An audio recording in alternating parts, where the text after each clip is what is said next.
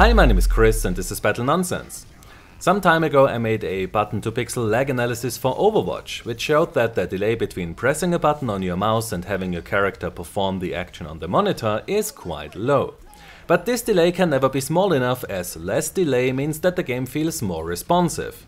So in today's video I want to show you what happens when you change the value for the maximum pre-rendered frames inside of the Nvidia control panel, as well as what kind of an impact the new reduce buffering option has that Blizzard introduced in yesterday's patch. But first, how do I test the responsiveness of a game? For that I use a high-speed camera, a gaming monitor and a mouse which has a LED connected directly to its left mouse button, which will light up when I press it. Inside the game I map the move left action to the left mouse button, so that my character will move to the left when I press it.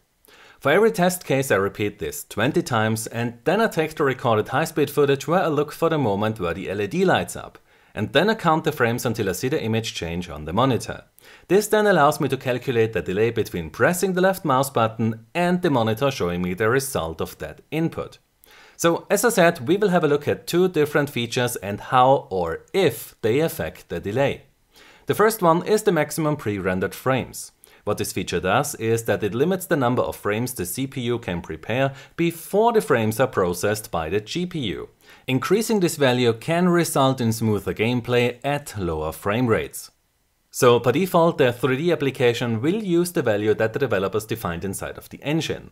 But if you want, then you can also override this value set by the developers and have all games use a specific value. Or you can set different values for every game or 3D application. Based on many suggestions that you can find on the internet, you must set this value to 1, as that should reduce the delay between your input and the display. The other feature that I want to take a look at is the reduce buffering option that is now available inside the video settings of Overwatch. This should cause that an image leaves the buffer earlier, which means that there should be less delay between rendering an image and sending it to the monitor. Now let's have a look at the test results to find out how these features affect the delay or if they affect it at all. So in my first set of tests I used a display refresh rate of 60 Hz, all graphic options were set to the lowest possible level and G-Sync, V-Sync as well as triple buffering were disabled. So with the maximum pre-rendered frames set to the default, which means that the application controls it, and with the frame rate in Overwatch limited to 66 FPS, I measured an average button-to-pixel lag of 58.82 milliseconds. When I then changed the maximum pre-rendered frames setting to 1, which according to many people in the forums should reduce the delay, then the average delay did not change at all, which means that Overwatch is already using a value of 1 for the maximum pre-rendered frames. So if you set that to 1 inside of the Nvidia control panel, then this will not reduce the delay inside of Overwatch. However, it can reduce the delay in other games where the developers choose to use a higher value.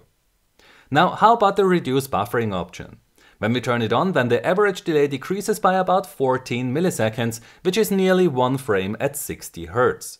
However, when you already played Overwatch at a very high frame rate, like 300 FPS, then your button-to-pixel delay was already as low as it now gets with the new reduce buffer option. And when you enable it while playing at such high frame rates, then it still has an impact, but a much smaller one than for those who have previously played the game at around 60 FPS at 60 Hz. At 144 Hz the results are very similar. There is no difference between letting the game control the maximum pre-rendered frames and forcing 1 as value inside of the Nvidia control panel. When I switched on the reduce buffering option, then this also caused a delay decrease of about 1 frame at 144 Hz.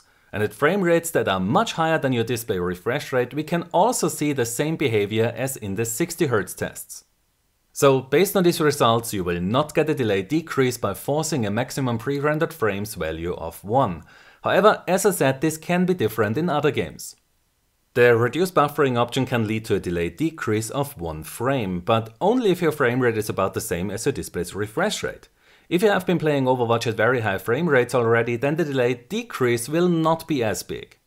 So this new reduce buffering option has a smaller impact on the delay than most players were hoping for. However, you must understand that in order to keep the delays low and ensure that the game feels responsive, you don't just tweak one small aspect of the game. Sure, the reduce buffering option does not reduce the delays massively, but you have to see it as one step towards further decreasing the delay in the game. And many of these smaller steps can then lead to a quite significant delay decrease. That said, the delay between the input and the display is already quite good. So I hope that you enjoyed this updated button-to-pixel lag analysis of Overwatch, and if you like this kind of niche content where I take a look at the inner workings of video games and show you how these affect your experience, then you can help me to cover the costs of this channel by supporting me through Patreon. The link is in the description below. Also, if you want to know what I'm currently working on, then you can follow me on Twitter or Facebook. The links are also in the description of this video. If you enjoyed this video, then please give it a like, subscribe for more, and I hope to see you next time. Until then, have a nice day and take care. My name is Chris, and this was Battle Nonsense.